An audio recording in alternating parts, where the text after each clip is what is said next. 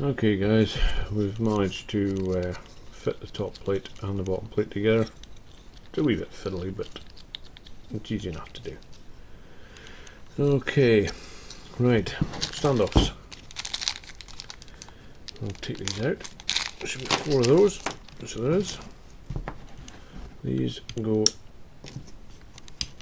in there.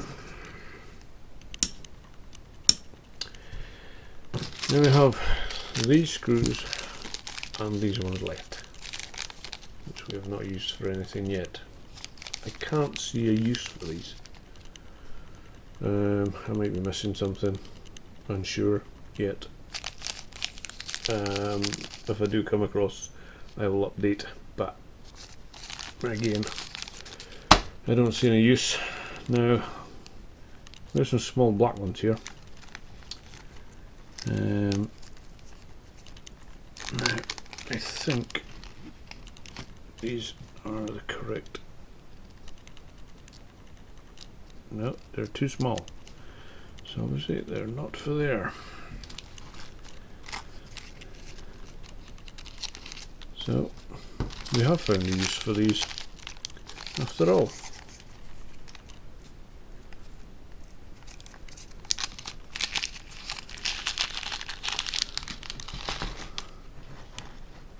Okay, let's just test one. Yep, seems to fit. Okay.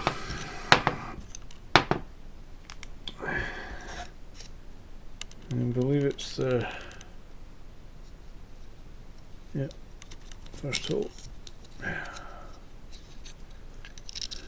Easiest way I find is just to put through the bottom, put your finger over it, put the standoff over the top, and just twist it tight.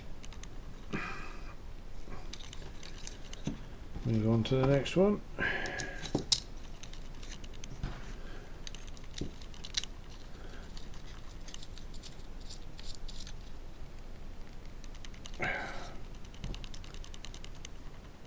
Got 4 of these to do.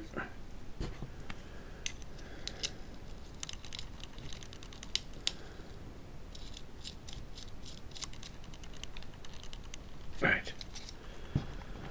Last one.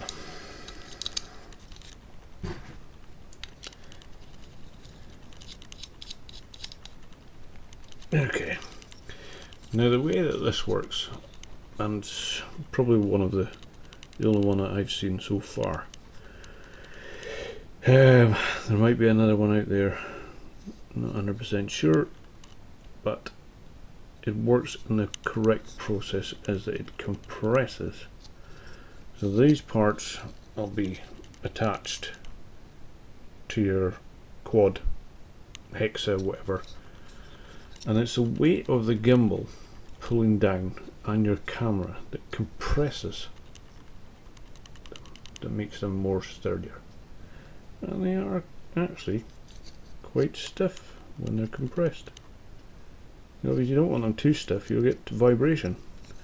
Too soft and you will get a lot of jello. Okay, right, I think the next step will be to take off your arm and fit this motor feed cable up through the top.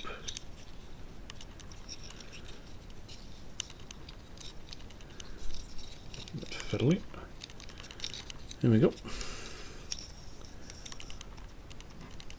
Gently does it.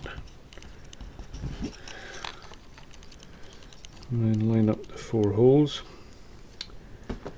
Then I believe we'll take the smaller and the screws, no, the longer ones, sorry, again the black, and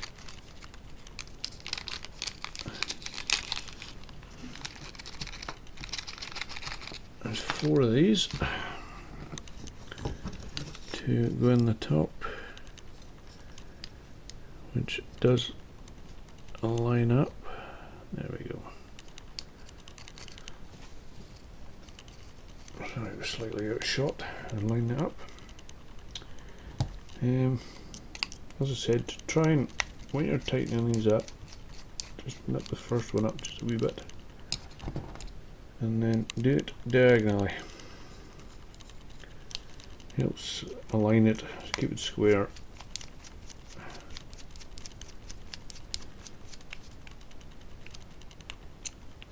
Obviously these are the ones that are holding your valuable camera into in the air.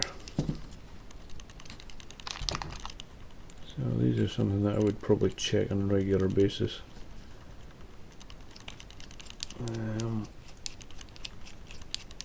There's also a few mods that I might make to this myself.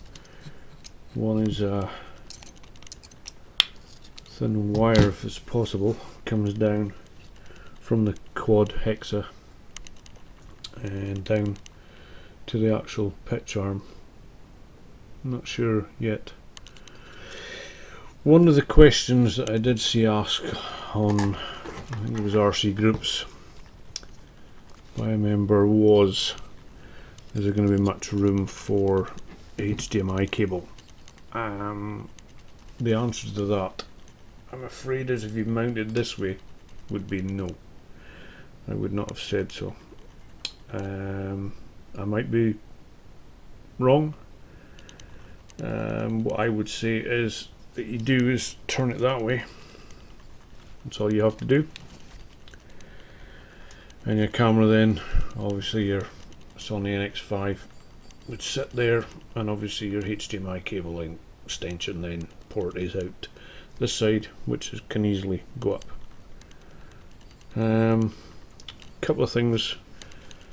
There's the part there for your sensor. On this one, that won't mount because obviously I've got the motor too high. That would obviously be,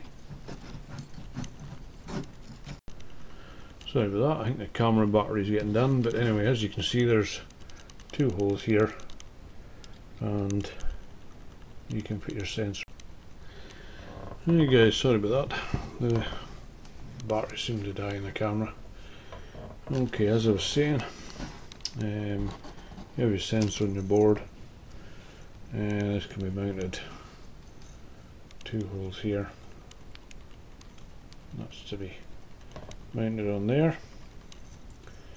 And while I was waiting for the battery to charge, I discovered what the small black bolts are for.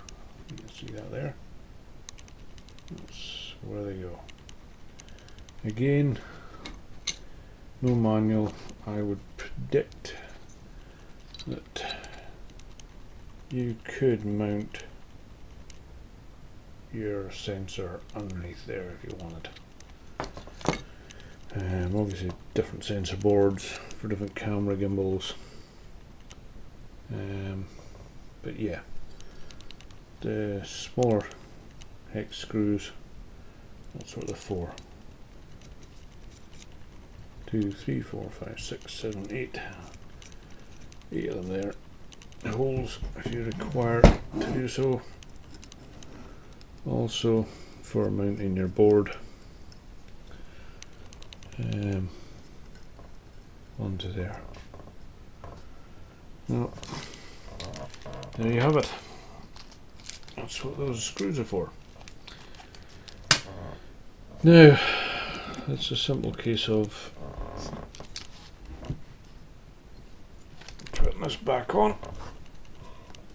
Obviously we can't do anything more as I'm still waiting for my third axis driver board arriving from Germany for my Alex Moss gimbal controller, sorry. But there we have it so far.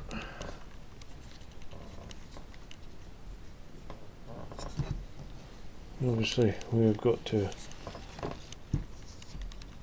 put on the NX5, which we'll do in a second. Back in a second. Okay guys, you see it now with all put together with the Sony NX5 on it. Done a quick wee bit of balancing, but obviously it'll need to be balanced properly out, but I mean it's still not right yet perfect, but the pitch seems to be holding quite well, so that's good.